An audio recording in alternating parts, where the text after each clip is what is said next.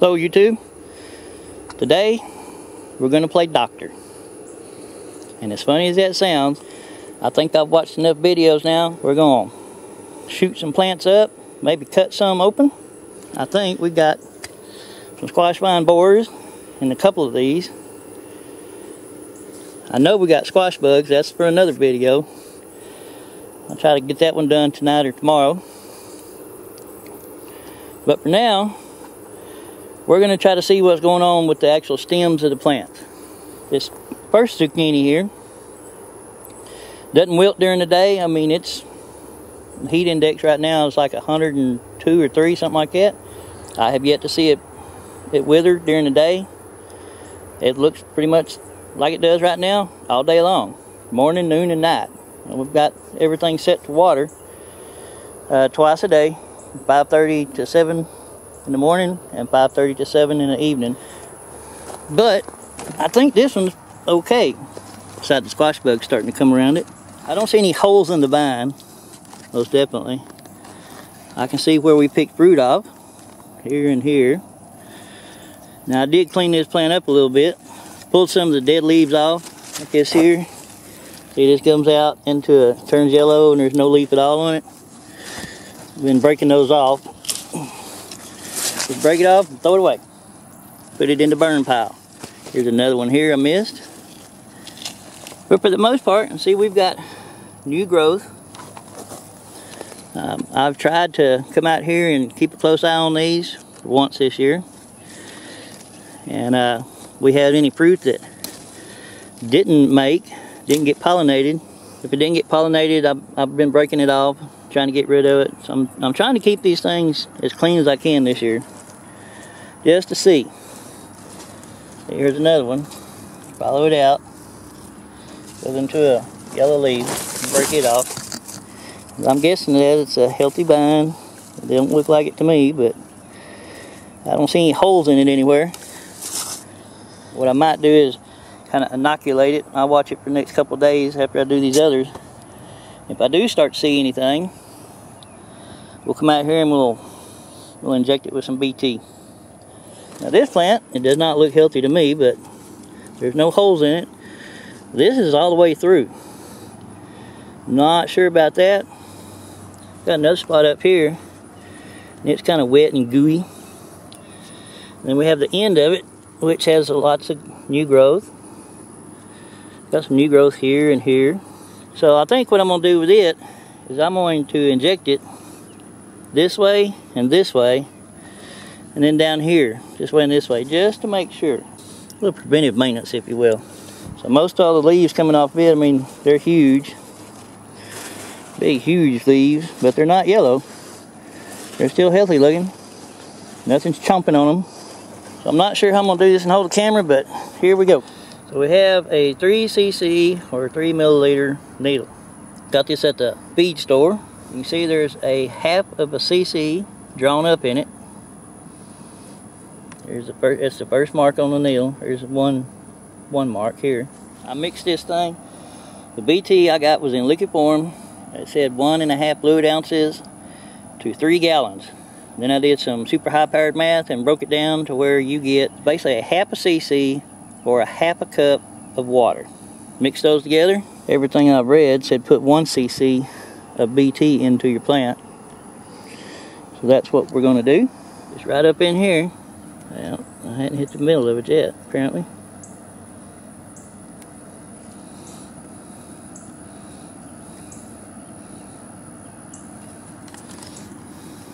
Well, that idea is not going to work because it's plugging my needle up too much.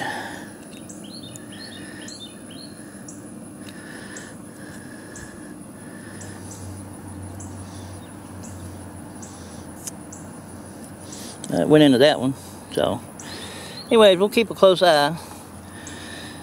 I'm not sure. I may have to just slice it open and take the needle off and put the 1 cc in it like that. But anyway, I'm going to keep a close eye on this. A close eye on this for the next couple of days, make sure there's nothing going on with it.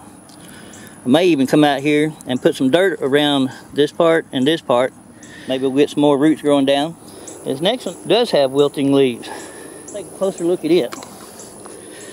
So first thing we're going to do is I observed a ladybug.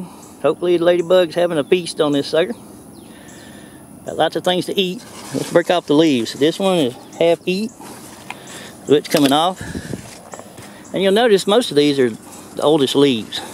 So if you leave this on there, number one, you're just asking for some kind of something to climb up in here or start eating, or bad juju for your plant. And since I know I got squash bugs already, not bad yet, knock on wood, I'm fixing to have to fight that battle. And on this one, I don't see any holes. I don't feel any holes. I don't see what looks like wet sawdust anywhere, which is basically the squash vine borers, the worm poop. I guess as long as you're not seeing worm poop, you're okay. I don't see any holes anywhere.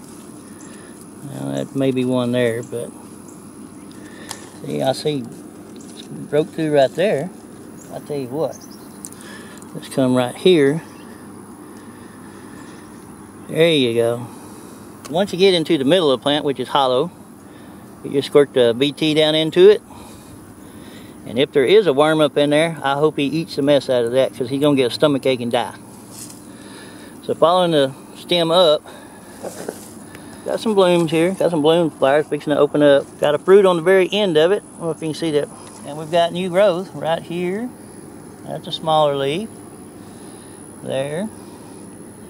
So we'll keep an eye on this one next 2 or 3 days and see what it's going to do. Maybe it is just the heat. Alright, this is going to be a crookneck squash. See, that looks like a vine borer hole. This plant's not suffering yet. Doesn't appear to be. To be safe,